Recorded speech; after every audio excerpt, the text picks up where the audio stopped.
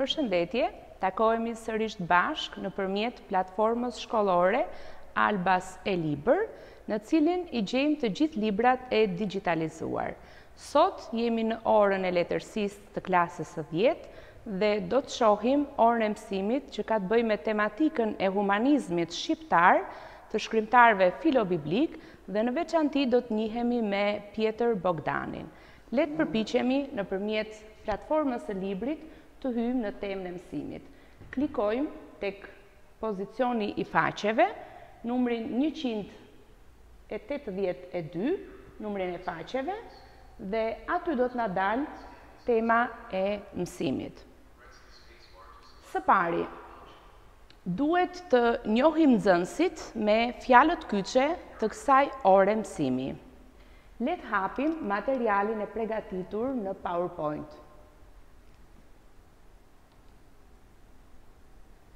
Atëre, fjalët kyçe të kësaj ore mësimi do të jenë humanizëm, veçanërisht humanizmi shqiptar, shkrimtar filobiblik, sepse edhe Bogdani do të jetë një shkrimtar i tillë, pararendës i rilindjes, erudit, poezi të krijimit, poezi sibiliane dhe poezi të kushtrimit. I kthehemi orës së mësimit. Për ta ndërtuar këtë orë mësimi, kërkojmë ndihmën e nxënësve. Çfarë informacioni kanë ata në lidhje me këtë figurë, Pjetër Bogdanin? Nëse din ndonjë informacion, le ta hedhin atë në fletoret e tyre. Nga ana tjetër, mësuesja duhet të orientojë nxënësit tek të dhënat e veçanta për këtë shkrimtar të rëndësishëm të letërsisë humaniste shqiptare dhe veçanërisht asaj filobiblike. Për këtë, le të hyjmë tek materiali përgatitur dhe prezantojmë tek nxënësit në një klaster të dhëna mbi autorin. Pjetër Bogdani ka lindur në vitin 1630 dhe ka vdekur në vitin 1689. Ai ka lindur në gur të Hasit. Është konsideruar si pararendës i hershëm i rilindjes kombëtare dhe ka kryer funksionet e klerikut të lartë, ka qenë gjatë gjithë aktivitetit të tij një adetar i shquar dhe një dietar i letrave shqipe. Ka luftuar kundër 3 fronteve kryesore gjatë gjithë jetës së tij: kundër pushtuesit osman, patriarkanës serbe ortodokse dhe nga ana tjetër kishës katolike të Romës. Bogdani, përveç të tjeras, është edhe një shkrimtar erudit, sepse gjatë gjithë krijimtarisë së tij, ai ka përvetësuar disa gjuhë të huaja, si latinishtja, italishtja, kroatishtja, turqishtja, armenishtja, greqishtja, arabishtja, hebraishtja dhe sirishtja.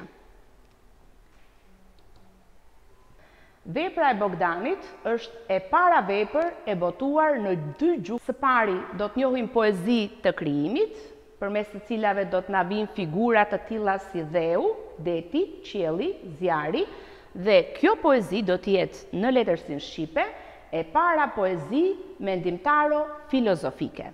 Së dyti do të jenë poezitë sibiliane, të cilat do të jenë të organizuara nëpërmjet këngëve të muzave pagane për ardhjen e Krishtit, shpëtimtarit të botës. Sibilat janë muzat poetike që vishen me emra të njohura tipike shqiptare, si Hasjanja, Prizrenjanja, Lezhjanja, Zadrimorja apo Kosovarja. Dhe së treti do të njohim poezi të kushtrimit, të cilat himnizojnë Prizrenin, figurën e Skënderbeut, natyrën shqiptare dhe figurat mitologjike autentike. Cila është vepra më e njohur e Bogdanit? Besoj duhet ta njihni si vepër. Vepra e Bogdanit që është ndërtuar në një formë të përsosur është Çeta e profetëve, dhe ajo është e strukturuar në fakt në 2 pjesë kryesore. Le të prezantojmë materialin e përgatitur për nxënësit. Atëherë, Çeta e profetëve nuk është thjesht një tekst fetar, apo një mësim feje, si kundër e kemi parë tek Buzuku, apo edhe tek Budi. Përmes kësaj vepre, do të na shfaqet një vepër teologjike, filozofike, por e pasuruar kjo me element enciklopedik. E thash më sipër, vepra është ndërtuar në 2 pjesë. Në pjesën e parë, autori do të përpiqet të na prezantojë problemet teologjike dhe filozofike të doktrinës së krishterë, ndërsa në pjesën e dytë, autori do të përshkruajë jetëshkrimin e Krishtit. Vepra ka në thelb të saj mendime përparimtare dhe iluministe adetare njëherësh. Autorit i qanë zemra që populli i tij dergjet në një zgjedhje të huaj dhe ndodhet i verbuar me 2 palë mjegulla, mëkati dhe padituria. Nga ana tjetër, në veprën e Bogdanit, Çeta e profetëve, do të shohim që kemi arsyetime dhe argumenta filozofik, historik, politik, shkencor edhe natyror. Dhe të gjitha këto do të shprehen qartë përmes nocioneve abstrakte të fushave të ndryshme. Le t'i kthehemi librit të digjitalizuar. Atëherë, këtu kemi të prezantuar në këtë tekst 2 poezi të Bogdanit. Njëra është Sibila Libika.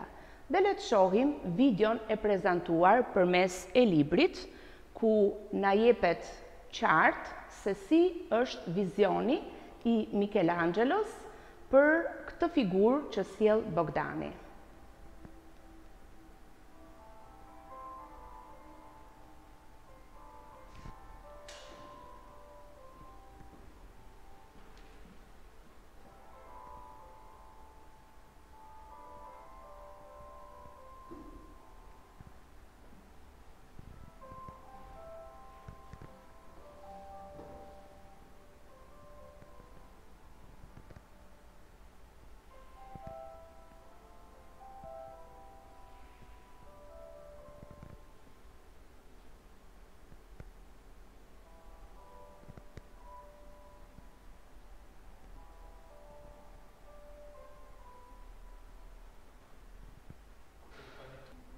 Atëre, sa po ndoqëm videon e prezantuar përmes e-librit për të krijuar një vizion edhe më të plot për këto figura.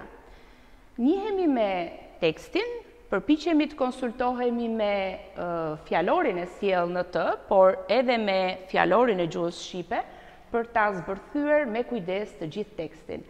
Gjua pa diskutim është e vështirë për të kuptuar dhe për këtë do të na duhet konsultohemi vazhdimisht me fjalorin e gjuhës shqipe. Përmes këtij slajdi, le të përpiqemi të punojmë me poezinë e dhënë në tekst. Sipas mitologjisë, Sibilat janë vajza virgjëresha që parashikojnë të ardhmen. Por në fakt Bogdani thotë se ato kanë parashikuar edhe ardhjen e Krishtit. Poezia Sibila Libika dëshmon kulturën poetike të Bogdanit, si dhe mjeshtërinë e madhe të shkruarit. Mes ditarit 2 pjesësh përpiqemi të komentojmë vargjet. Dhe së pari, përpiqemi të dallojmë vargjet ku duket mrekullia e Krishtit për shpëtimin e të vuajturve. Vendosim vargjet dhe përpiqemi të bëjmë një koment të tyre. Dallojmë vargjet ku duket shenjtëria e veprës së tij dhe përpiqemi të bëjmë komentin njëkohësisht të tyre. Pamja himnizuese e Marisë me Krishtin. Mundohemi të komentojmë edhe këto vargje. Dhe së fundi, dallojmë disa metafora të përdorura në këtë poezi. Përpiqemi t'i zbërthejmë kuptimisht ato. I kthehemi poezisë tjetër tek e-libri. Është Sibila Delfika, ose ndryshe Hasjanja. Do të përpiqem të ndalem te kjo poezi sepse ajo është tipike shqiptare, nga që poeti përpiqet ta sjellë edhe në kontekstin shqiptar duke konceptuar me emërtimin Hasjanja. Le të dëgjojmë përmes videos interpretimin e kësaj poezie. Pjetër Bogdani, Sibila Delfika. Vajtojnë në mjera një të madhe gjam, se Krisht në kry të rafun keq shëmtuem, shëplaka grushta hel me ufull dhan, përgjegjun 7 plagësh i rënuem. Izraeli mdhet kaq nuk lapa i ban, pa tërshan endem kryt depërtuem, dvekun sams më prenja dhan, zemëran të i shituem anë për anë.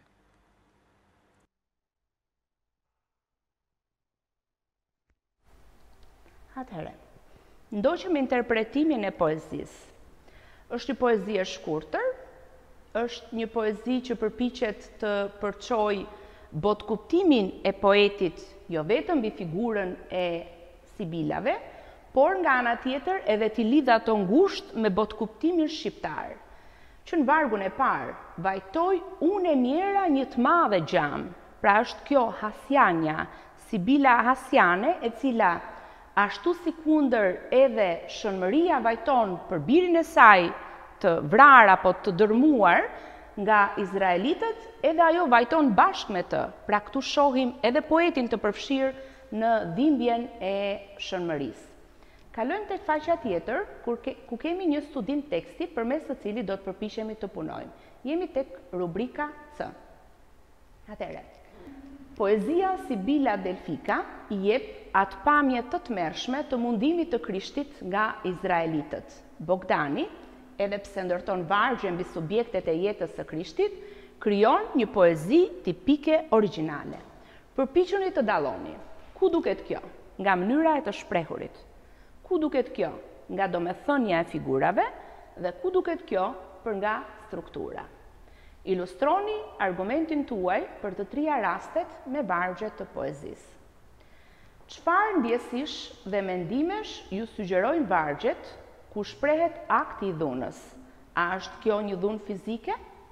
Dhe tjetra, pas vajtimit të Marisë, marrë nga subjekti biblik, zbuloni vajtimin poetik të Bogdanit. Vini re se si shkallëzohet në rritje tortura që i bëhet Krishtit, me cilat mjete gjuhësore realizohet ky shkallëzim. I kthehemi edhe një herë poezisë? Atëherë, përmes poezisë jam përpjekur të dalloj dy vargje për të ilustruar detyrat me cilat ju do të merreni në vazhdim. Shëplaka, grushta, hel dhe ufull dhan. Çfarë figure letrare na krijojnë këto?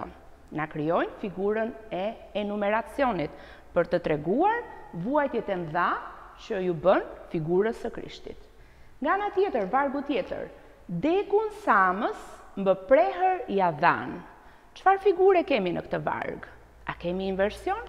Shif sa bukur ka ardhur vargu përmes ndrimit të vendit të fjalëve në të. Ja dhan të ëmës në prehër të vdekur.